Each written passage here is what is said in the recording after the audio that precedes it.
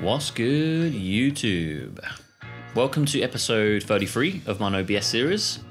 Let's say you want to add some hi-hats to a song that you're making and you're not really sure kind of how fast you want them to go. You just want to experiment, which is a natural part of the music production songwriting process.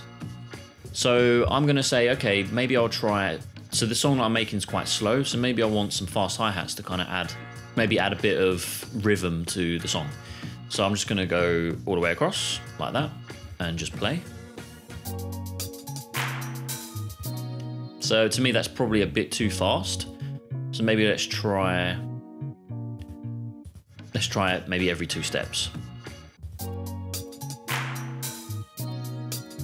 Yeah, cool. That sounds better. It's still a bit too slow, but we can go into the piano roll, maybe make some tweaks, add in some ghost notes, play with the velocity, things of that nature. So then when we go, cool, let's send this to the piano roll. So I'm just going to do a quick legato so you can see what I'm talking about. So what you'll notice in the piano roll is there are these blue notes. So these blue notes are deleted notes that we removed from the step sequencer.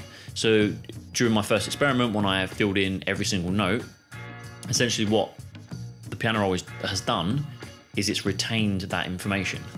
So ImageLine's kind of explanation for this is it saves the notes in case you're just playing around on step sequencer and then you want to go back to it at another time in the future. For me, I think it's a massive pain in the arse, and it doesn't really serve any purpose for me. I'm not saying it doesn't serve a purpose for someone else, but for my production techniques or workflows, it doesn't suit me. So I find this really frustrating because I now have to go in and manually delete all of those notes. However, somewhat hidden function within the step sequencer, or the channel rack that it's now called, that you can switch this off. And then go to this little drop down here and untick mute remove steps. So now if we repeat the same steps as earlier, whereas we filled up the whole step sequencer,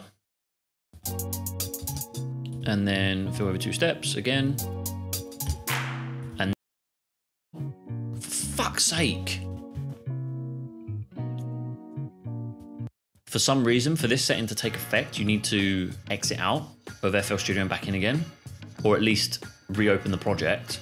For the purposes of keeping this tutorial short, I'm not gonna exit out of FL Studio and go back in again and show you, but take my word for it that is how you remove those annoying little mute notes. Play around with it, see whether or not you prefer it on or off, but at least now you know how to disable it if you wish. Anyway, I hope you found that video useful. Be sure to check back on my channel next Sunday for more tutorials on a wide variety of subjects. Peace!